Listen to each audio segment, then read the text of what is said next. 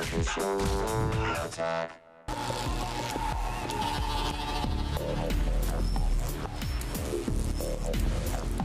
good citizens, we're checking out the eFizz iPod dock. eFizz.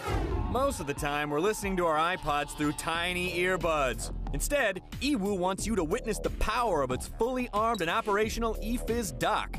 This 70-watt monster puts out amazing 2.1 sound, and its hand music remote lets you control your iPod as well as the dock from up to 500 feet away. Play music loud for $200. Say it one more time. eFizz. Adorable. Adorable.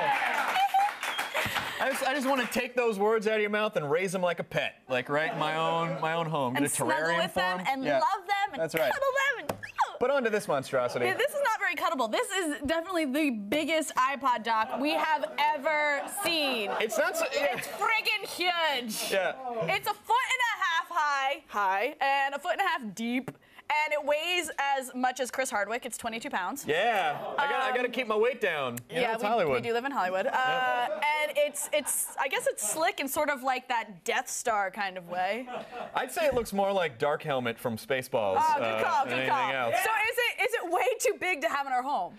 Listen, we'll get to that. It has a built-in subwoofer, which you can see on the ass end of it under here. So we understand why it's so big.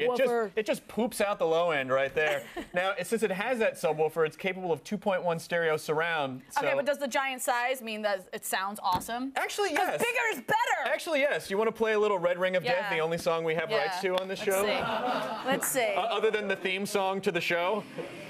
Did you play it? Lows sound terrific, though. There may be some buzzing, just a little bit, if you really blast it. Mids and highs are a little quiet, but I gotta say they sound good overall, and it produces enough sound to hear clearly throughout your house. All right, I would just like to say that this controller is not very user-friendly. It's not? It tries to like slide like an iPod thing, but it has these buttons that It's like an iPod Junior. It sort of looks the same. You can control it from anywhere in your house, though, which is unique for an iPod dock, right? Yeah. There's a hand remote control, which kind of sucks, but you can do it like from 500 feet away. That's right. And it has this 1.8-inch screen where you can see all of your music on it. Right. So, I mean, it should work. Technically, yeah, it should work, just like everything you said. But it is pretty much easy. The touch scroll wheel works okay, and you can do things like change the equalizer or view album art directly on the remote.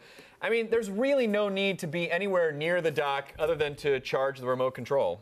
Okay, now originally this dock retailed for $500, but you can find it online for $200. Still kind of pricey. Is that a good deal? It is close, Allison Hayslip. Now, we've heard iPod docks that sound just as good for half the price, but you weren't able to control it from 500 feet away. But they weren't so that's friggin' really the bite. huge. It is really huge. All right, so what are we giving it?